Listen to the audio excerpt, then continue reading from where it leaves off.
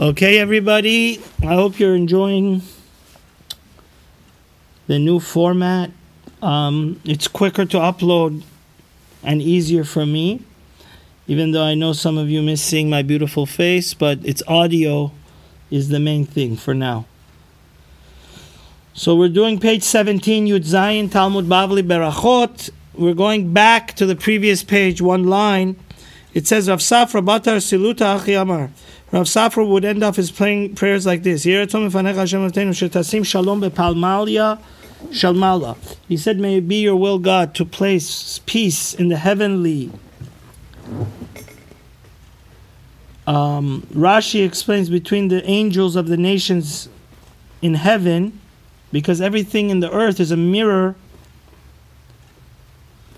of what happens in what's first decreed in the heavens. That's why parenthetically the Gra says, Oseh shalom bimrumav, hu barachamav yaseh shalom aleinu. First there needs to be peace in heaven, then that peace should reflect onto the ground. So we're praying that there shouldn't be any conflict between the guardian angels of the different nations.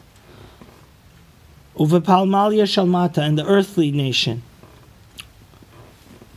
There shouldn't be civil wars and wars. There should be peace between the Torah students that learn the Torah for the right reason, to know God, and the other ones that are just learning Torah to get rich or honor. There should be peace between them. And he would say, whoever is learning Torah for ulterior motives, it should be God's will. They should learn it for the right reasons. Rabbi Alexander would end off his prayer like this. He said, God, please may it be your will to put us in the corner of light. Do not put us in the corner of darkness. And may our heart not ache.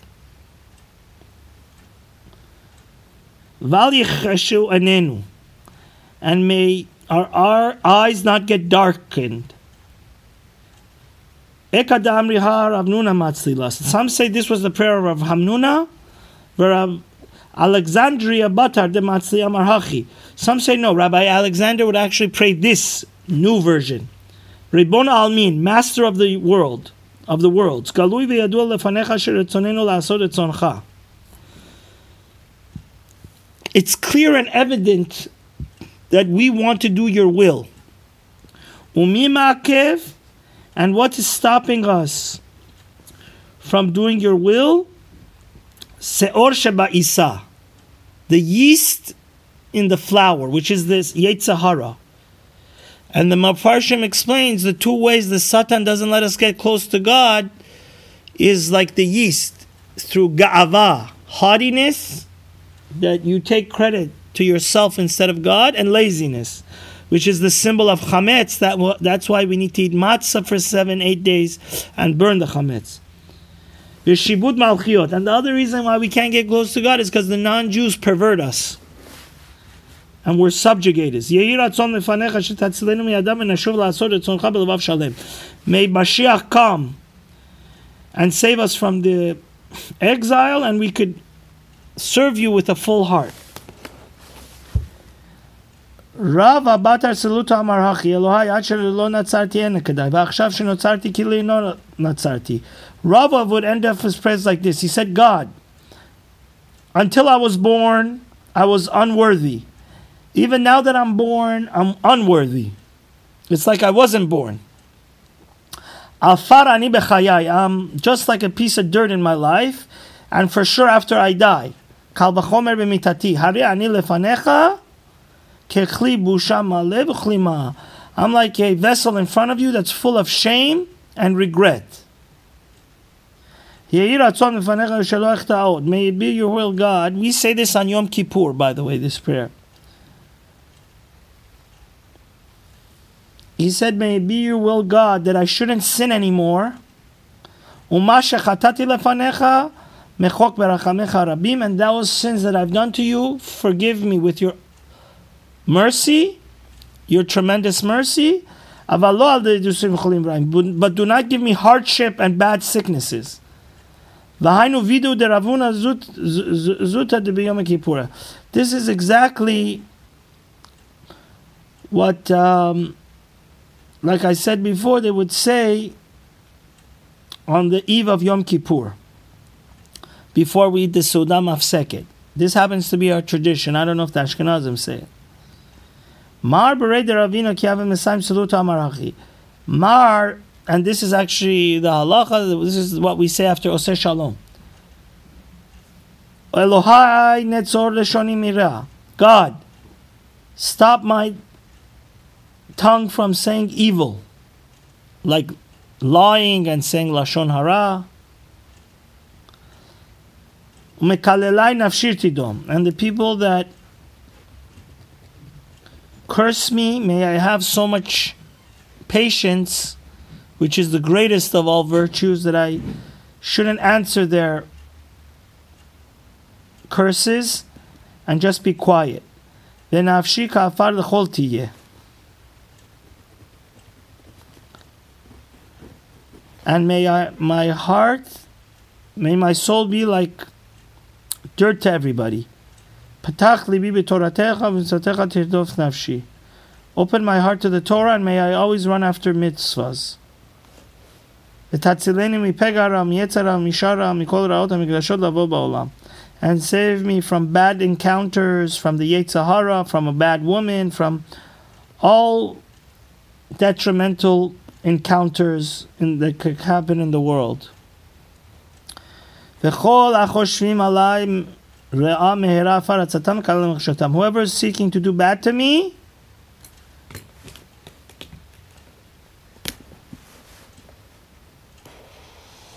quickly you should annul and cancel out his bad, evil conspiracy against me. May it be accepted the words of my heart, God, my rock and my Savior. Rav Sheshet ki hava yati b'tanu tabat ezonachi. Rav Sheshet, after a fast, he would say this prayer, and actually, this is brought down in Shulchan Aruch. It's a wonderful prayer. A lot of Sidurim don't have it, but the Ish Matzliach Siddur does have it. And it's a very, very, very, very meaningful prayer after you fast. You should say this.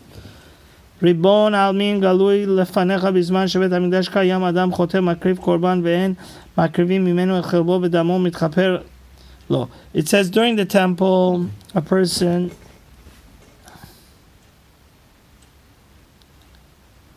if he sins, he brings an offering like a ram or a sheep, and it's only he has to pay his money, and he gets forgiven. But now that I fasted, my fat of my body and my blood became reduced. May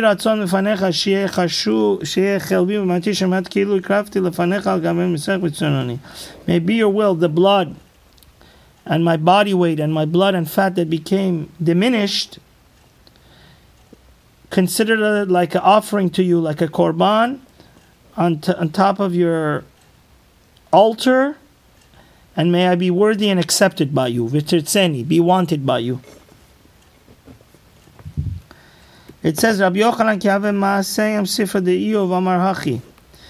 Rabbi Yochanan, when he would finish the book of Job, he would say this: Sof adam lamut v'sof behema lishchita. In the end, a person will die and an animal will be slaughtered. V'akol lemitahem omdin, and everybody's going to die. Ashrei mi shegadol b'torah. Lucky and fortunate is a person that grows up in Torah, study, v'amalo b'Torah, and studies Torah, v'oseh nachat ruach liyotzro. He toils in Torah and makes God happy, His Creator. V'gadal b'shem tov v'niftar b'shem tov min ha'olam.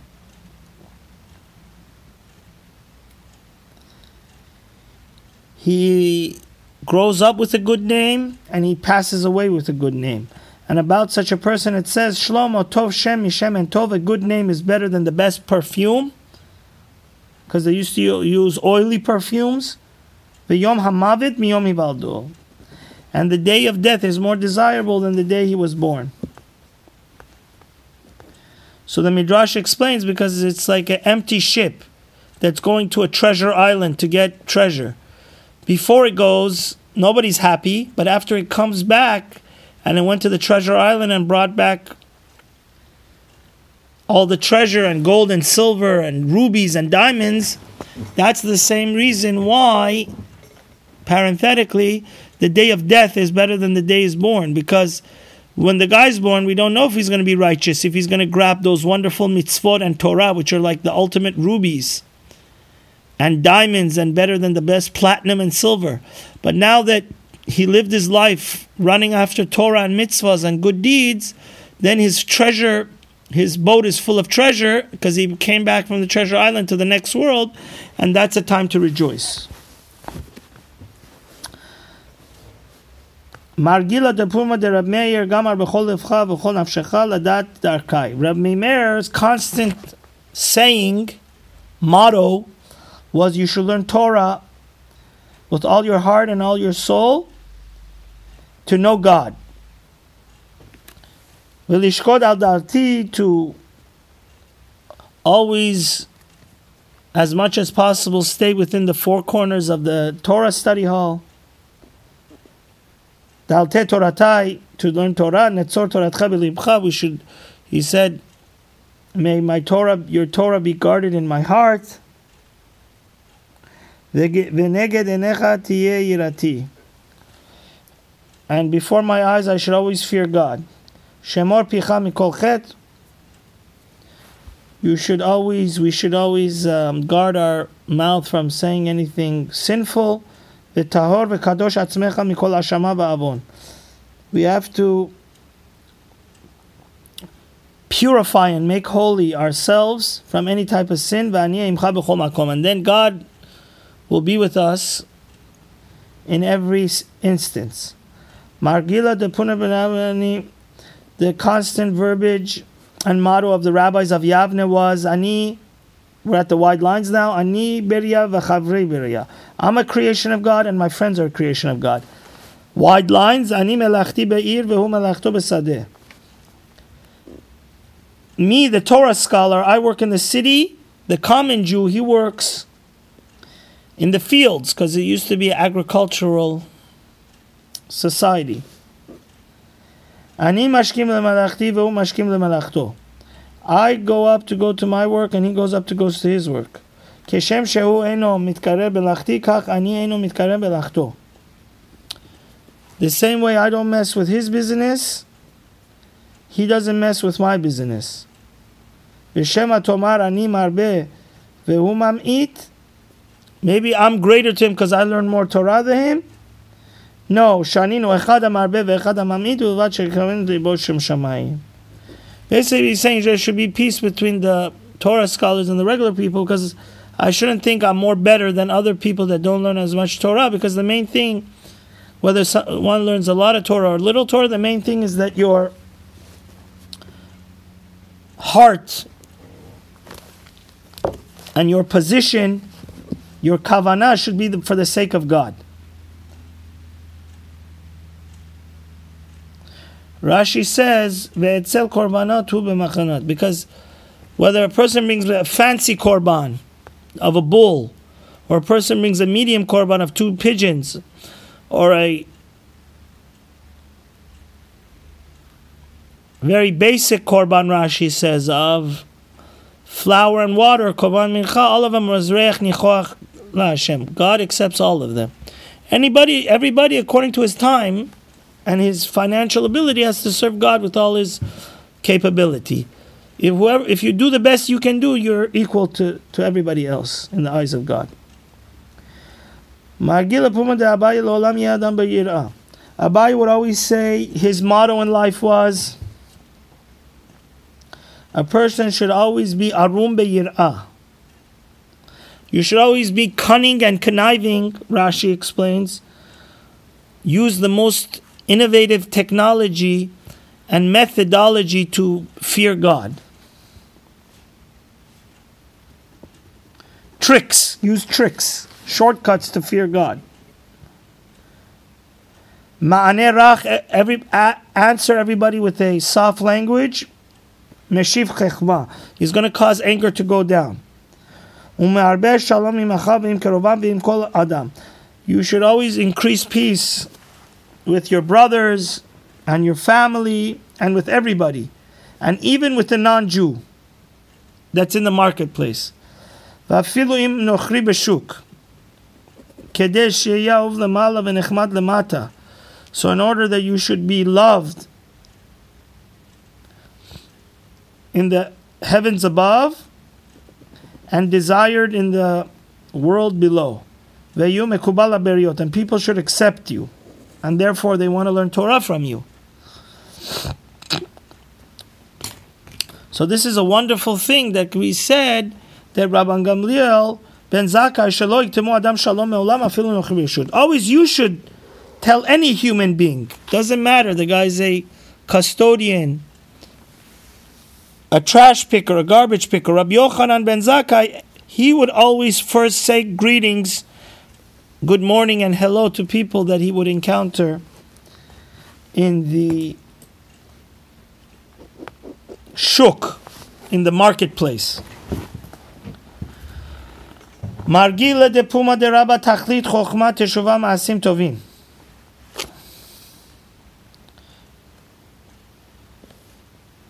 Rava would always say the goal of wisdom is for us to repent and do good deeds. Shelo yeh adam koreh v'shoneh v'boet ba'aviv v'imo v'rabo v'misha gadol mimenu v'chachma u'mina. Because it's disgusting. You're defeating the purpose. If you learn Torah and review it, and then you kick away your parents and you act disgraceful to them and to your Torah teacher and somebody that's greater than you in Torah knowledge.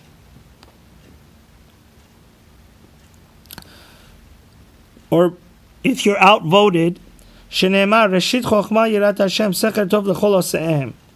It says the beginning of knowledge, and the Gra explains, the reason and goal of knowledge is to fear God and to actually carry out the Torah. Le'osim lo ne'emar elo lo'osehem. Le'osim lishma. It's saying for the people that do it for the sake of God. Ve'lo le'osim shelo lishma. And not for the people that study Torah for ulterior motives. Ve'chol ha'oseh shelo lishma noach shelo nivra. And the Gemara says here something very makes you dumbfounded. He says whoever learns Torah for the wrong reason, for ulterior motives, is better that he shouldn't be created. So Tosfot has a very important Tosfot here. He says, Im Tomar ha'omer Rav Yehuda Marav Perek Makom Na'agu Le'olam Yasek. This is a contradiction to the Gemara in Psachim, page 50, that says you always should start learning Torah and doing mitzvahs for ulterior motives, not for the sake of the mitzvah. Like that's how you give kids. You give them prizes, and then eventually to come lishma. So why is it here saying if you do the Torah for ulterior motives, it's better you shouldn't be created? So Tosfos answers, Yesh lomer da'acha mayri she'eno lomed el kanter chaverav. The shalol lishma that we're talking about here, Tosfot understands, is that you're learning Torah not for honor or just to get a good wife or make a name for yourself or for money, but rather you're learning Torah so you lekanter, so you should make fun of it. That such a person that wants to disgrace the Torah, he's an atheist, he's a Bible critic, he just wants to learn Torah. Such a person, to make fun of it, it's better he shouldn't be created. But over there, Tosfot explains, the Gemara in Psachim says it's okay to learn Torah for the sake of people honoring you or for monetary gain, or they're going to give you candy and gum. But the Rav Avadia brings in his Sefer, in his Teshubot, from the Orach Chaim HaKadosh, he argues on Tosfot. Here, the Orach Chaim HaKadosh in his Sefer Rishon LeTzion al Hashas, he says that Hamaor sheba yachsirei lemutav. The Torah has such a blinding light, like the light of the sun, that it's okay to start teaching somebody Torah for the first few sessions, even if the person is antagonistic of the Torah, because the Hamaor sheba, the light of Torah, will bring him back to the right way. But the Orach Chaim says, if a person continues learning Torah after a year and is still making fun of the Torah, then such a person, he would agree with, is better, shouldn't be created. Okay. The Gemara, moving right along, says, Mar Gila Puma de Rav. Rav would always say, Ha'olam haba lo achila velo shtiya velo pirya verivya velo ma'aseh v'matan velo kina velo sirna velo tacharut. He would say the next world, heaven, or the world after Mashiach comes, there is no eating or drinking or sexual relations of fruitful and multiply, no business, no jealousy, no hatred, no keeping grudges. But rather, what is the next world? Ela sadikim yoshvim v'aterehem beroshem v'nehenim miziv hashchina. He says that the righteous sit and their crowns are on their heads and they get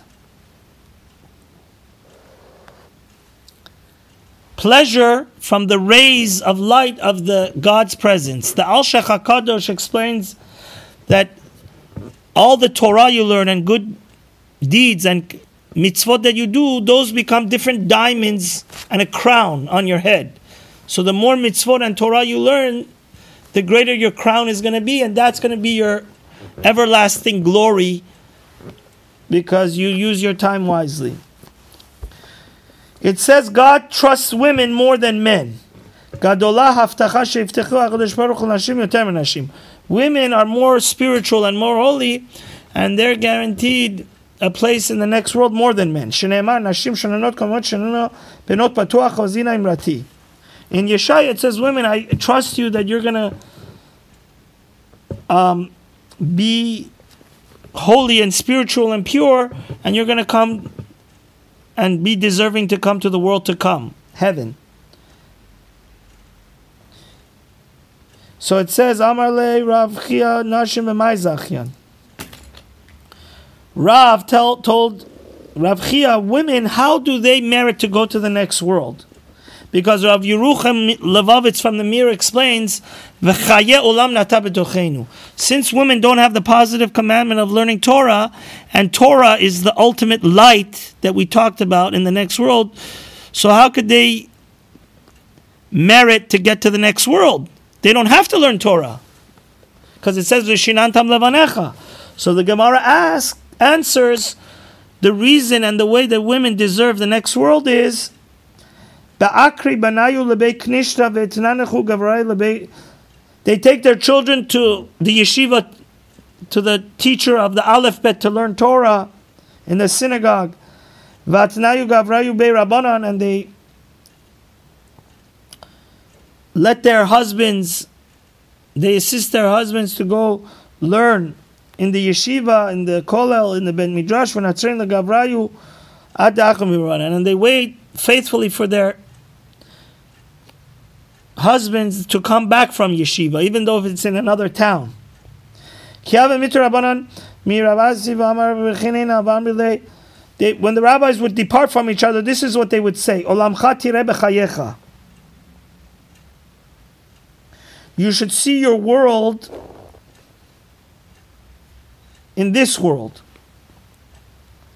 Rashi explains that your life, everything you need, your heart desires, you should get to while you're alive. And may you be deserving at the end of your life to go to the next world, to heaven. And may your tikva be forever and ever. May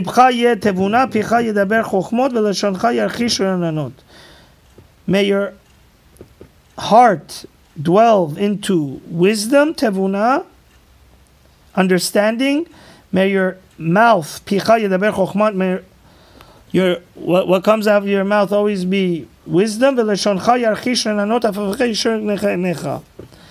it says that may praises of God always come out of your mouth.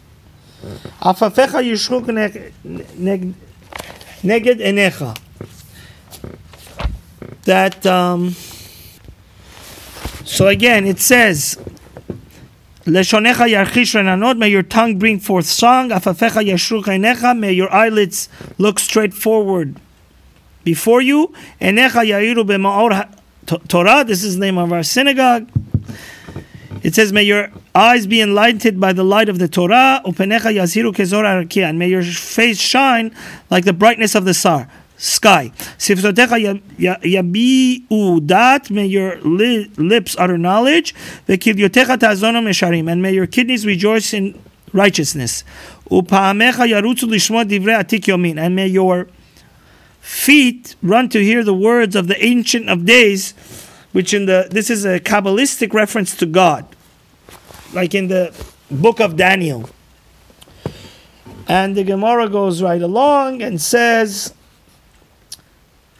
when the rabbis would leave the yeshiva of Rav Chisda, this is what they would bless each other. They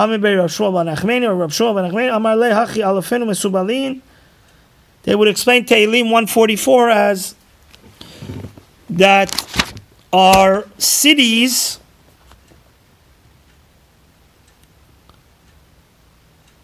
Alufenu Mesubalim, our leaders are Latin. Alufenu Mesubalim, what does it mean our leaders are Latin? It's a matter of dispute between Rav and Shmuel.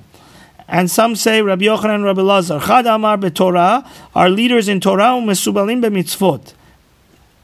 Our leaders in Torah, and we should be laden with mitzvot. Chad Amar alufenu beTorah mitzvot, our leaders in Torah mitzvot, umesubalin b'yisurim.